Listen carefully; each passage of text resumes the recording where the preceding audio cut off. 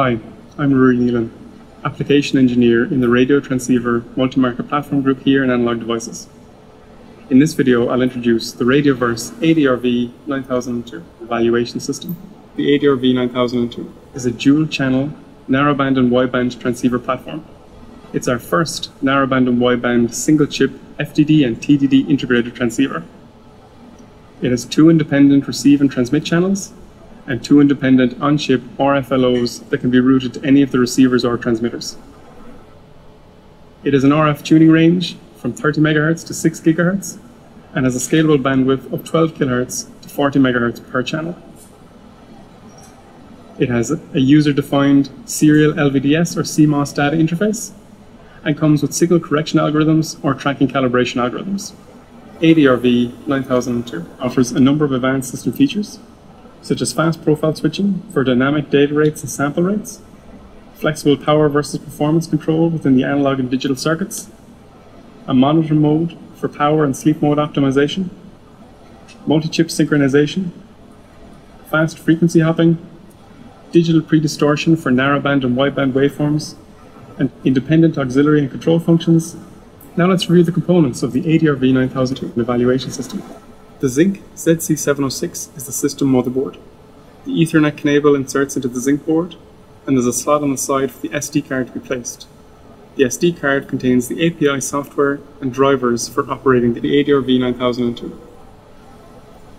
The Zinc motherboard connects to the ADRV9002 evaluation board with an FMC connector. The top side of the evaluation board exposes two TX outputs, 4 RX inputs, both A and B pairs, 2 external LO inputs, multi-chip synchronization and dev clock inputs, and GPIO and control headers. Let's connect a clock source to the clock input and continue. The board also contains an onboard signal source of 38.4 MHz VCT CXO. Turn on the Zinc motherboard and we'll see the LED sequence. When the motherboard powers up, the LED turns off and the system is ready for connection via the evaluation software. On the PC connected to the evaluation system, we can start the transceiver evaluation software for the ADRV9002. We can now click Connect. Once the connection is made, we can now configure the evaluation board. First, let's select the desired use case. The use case defines the data rates and bandwidths for the transceiver. If desired, we can adjust the device configuration options in the Initialization tab. Before programming, it's important to ensure that the switch on the evaluation board that selects clock source is set properly. And if an external clock source is applied, the correct value is set in the Initialization tab. We're ready to program the device now by clicking Program. In case an error occurs during initialization, check the File menu, Log File for more information. Once programmed successfully, we can interact with the device as necessary. Now we can move to the Transmit Data tab. This tab can be used to generate CW tones and load data vectors. Here I'll set up a 2-tone signal. I select Data Source, 2 tones, and then configure the tone frequency and amplitude. Then I click Play. The spectrum window shows time and frequency domain data for the waveform. Checking the spectrum analyzer, we can see the expected output. Now let's move to the Receive tab. Clicking Play allows us to view the input signals to the receiver. Users can adjust the gain level while receiving data. The Time Division Duplex Mode Configuration tab is provided to configure the TX and RX timing parameters for TDD evaluation. The ADRV9002 provides digital pre-distortion functionality. The operation of the DPD block can be done through the Digital Pre-Distortion tab in the GUI.